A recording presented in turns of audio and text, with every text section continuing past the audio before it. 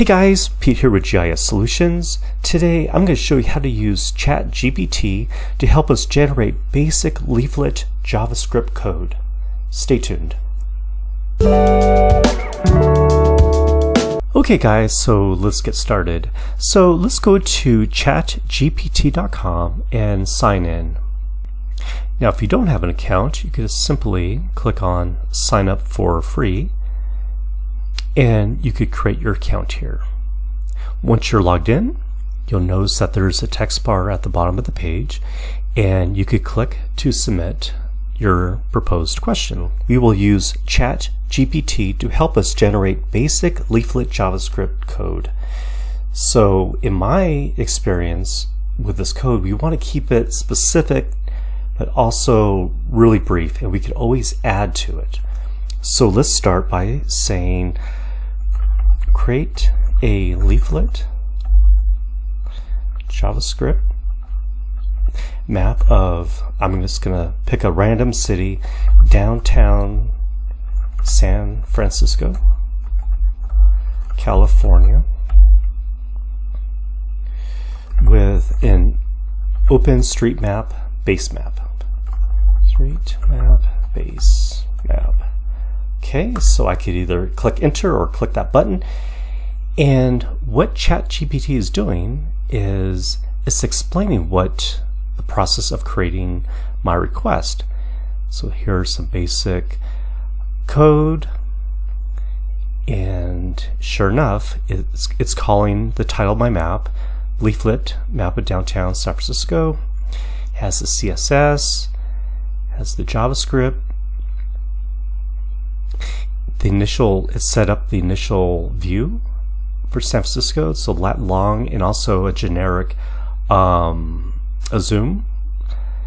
And here are the credentials and for OpenStreetMap. So what I can simply do is copy the code, and I'm going to go over here to my Visual Studio Code, and I'm just going to simply paste everything and run. And here we go.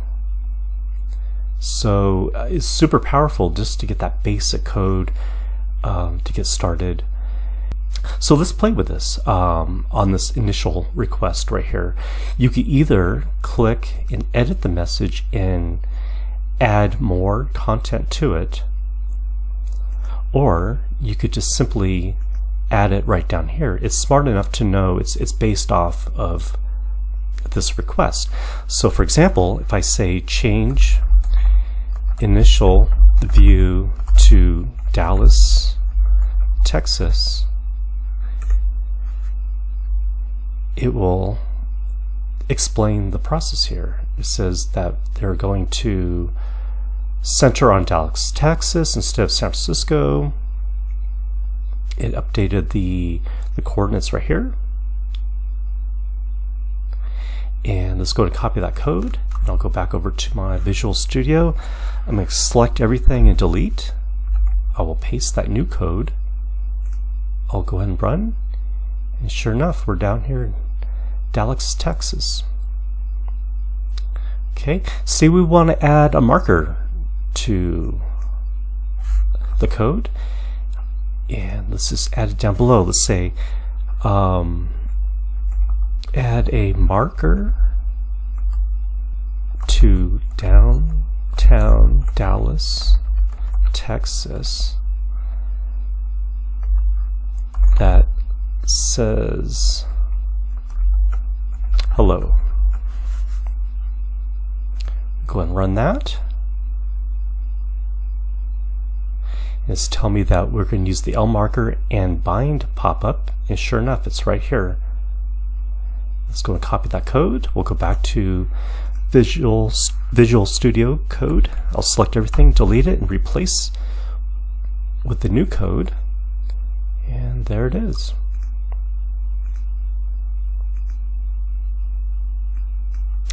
And we could even say we want to change the base map.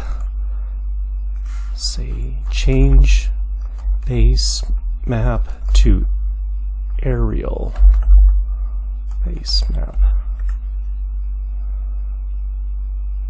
Okay, so it's going to bring in the ESRI imagery layer. Looks like everything is done, so I copied the code.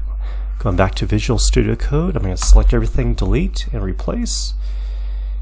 And there is my aerial. So it's not going to be perfect. An example is, say like I want to add a city boundary. It may or may not work for you if you start getting to a little more specific. So just play around with it. It's not a perfect system. Say I want to add a city of Dallas, Texas boundary in yellow. Yeah, just say that and just kind of look at my code. Still have my bind pop-up there, and it created a variable here for Dallas. Now this looks very basic, so again, it's not a perfect thing, but let's just check it out. So we copy the code, delete, and replace, and run. Yeah, so I mean, it got me something at least. You know, there is a yellow boundary, and this is where you might have to be a little more specific.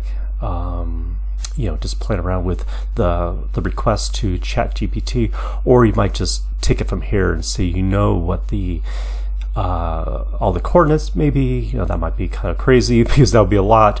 Maybe you already have the data file that you wanted to direct to.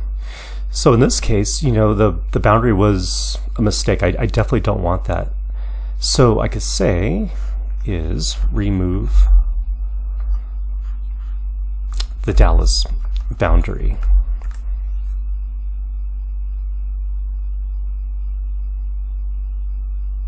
And sure enough, it's removed. I copy that code, paste that, run, and it's gone. So I hope you guys found that useful. As always, please leave a comment down below if you have any questions or suggestions on future videos. As always, I do greatly appreciate your support, and if you could always hit that like button and subscribe, I greatly appreciate it. Thank you so much for watching, and we'll see you next time.